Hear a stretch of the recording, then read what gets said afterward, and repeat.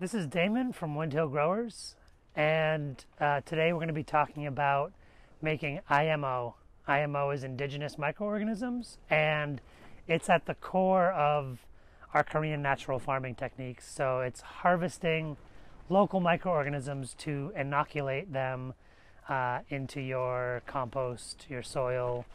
You can spray your plants with them, and it's to create diversity in your microorganisms, and also just to create kind of high volumes of microbial inoculants. It's super easy. So we have this box here. You see there's holes in the bottom that lets the microorganisms in to get access to the food. And then we have, this is a kilo of cooked rice. So we're going to put the rice in the box.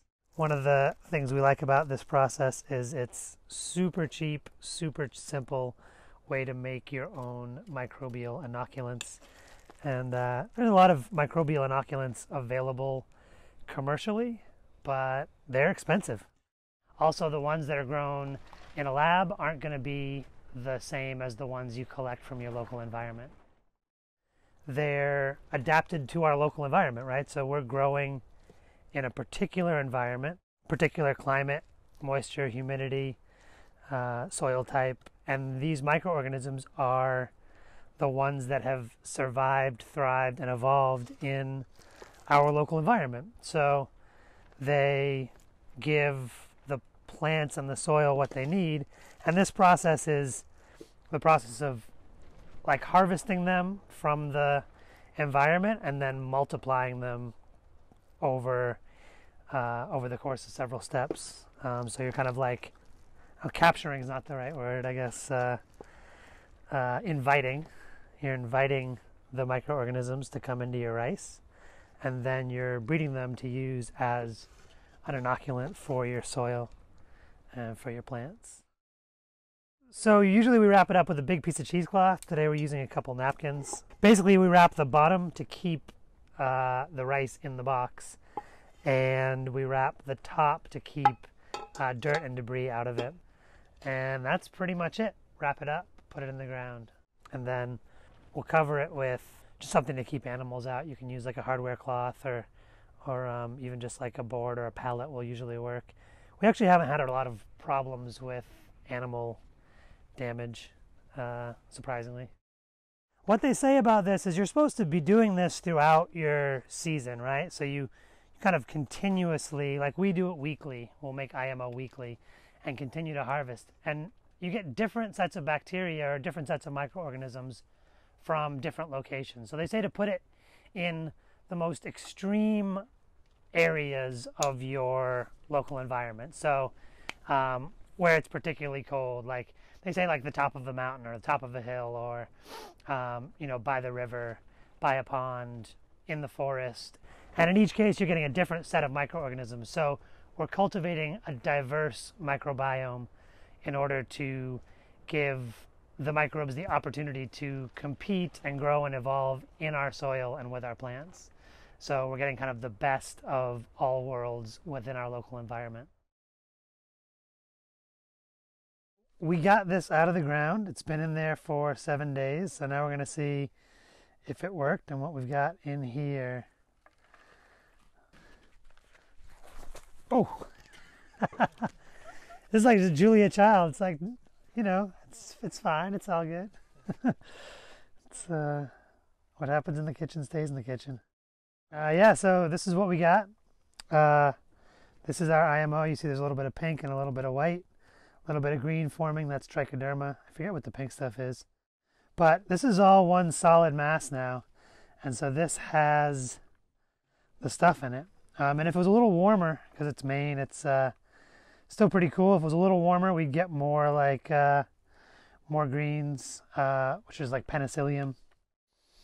It's kind of crazy, but it smells really good. You wouldn't expect cooked rice sitting in the ground for a week to smell good, but it does. So what I'm going to do is just tear this vessel, and then we're weighing our starting material, our rice.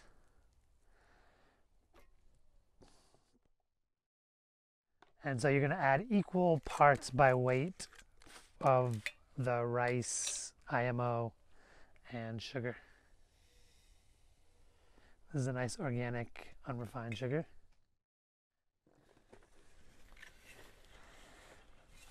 Vessel's a little small. So now we thoroughly mix the rice and the sugar, the IMO. And what this is going to do is the microorganisms that were in the rice were enjoying themselves in this lovely carbohydrate substrate. The sugar is going to pull the moisture out of the rice, and it's going to cause the microbes to die. When they die, they sporulate, and so we're going to have all the spores for the indigenous microorganisms kind of suspended in our IMO, in our sugar substance, and then when we inoculate them into water or whatever substrate, then they go crazy and all those spores germinate, and then we got the magic. It actually feels at first quite dry and firm, and then the sugar's pulling all that moisture out of the rice, so it's becoming really wet. And what you'll see over time when we put it in the vessel here is you'll see it actually separates out. The sugar kind of pulls all the water out of the rice, and so you'll have a solid part and a liquid part.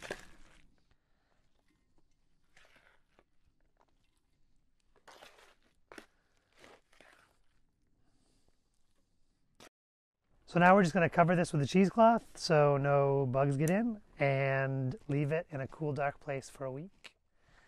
And that's going to be our IMO 2.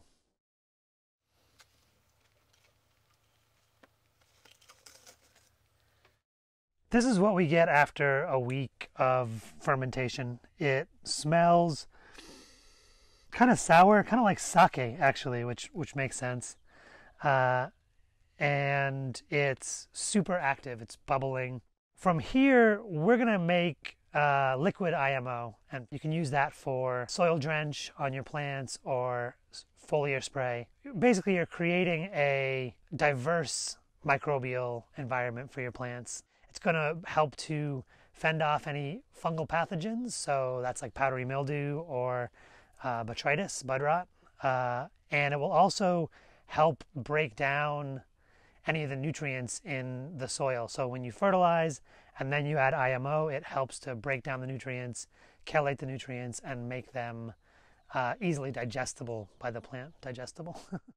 This is IMO 2, and you can use it, you can inoculate this into wheat bran, rice bran, something of that nature, like a nutritive substrate.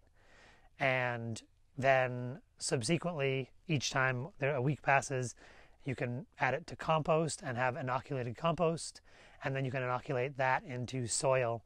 And each time you're increasing your amount of substrate and eventually into large amounts of soil that will be inoculated, that will be microbially rich.